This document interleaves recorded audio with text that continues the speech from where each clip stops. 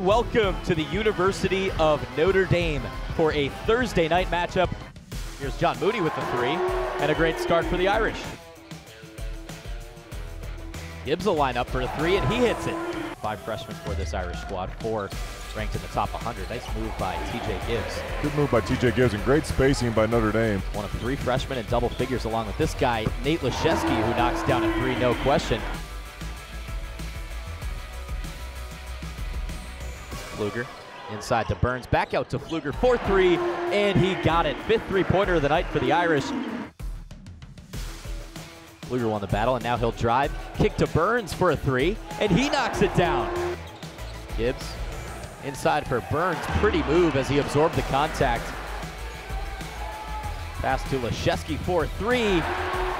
Pretty three-pointer for Leszewski. Notre Dame goes up by 5.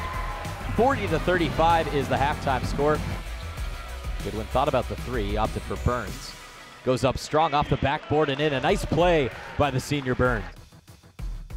Here's a Gibbs 3, he got it! Notre Dame back up by double digits. Talking about Chicago State making another fight. Here's Burns, and a jam with the foul. Elijah Burns has been on fire here in the second half, and he's fired up. Over to Pfluger for the 3, and he knocks it down. Notre Dame on a 12-0 run. Hub with a nice drive, and he gets an and one. Looks for Burns, outside jumper, and he knocks it down. Elijah Burns, fresh off the bench, continues his great night. Pfluger lines up a 3, and it's a bank shot. The bank is open on Thursday night for Rex Pfluger. Here's Goodwin. He got it.